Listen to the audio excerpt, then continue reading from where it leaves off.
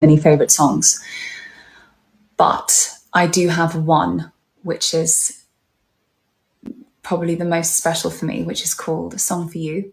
It was written by Leon Russell, and my favorite version is that of the Carpenters, and also I love Donny Hathaway's version. Lots of people have covered this song, but those two for me are just, yeah, I think it's just the most unbelievable piece of songwriting. I love the lyric, I love the melody, I love the chords underneath it. I just love everything about it. And I love those two productions. If you don't know it, go and check it out.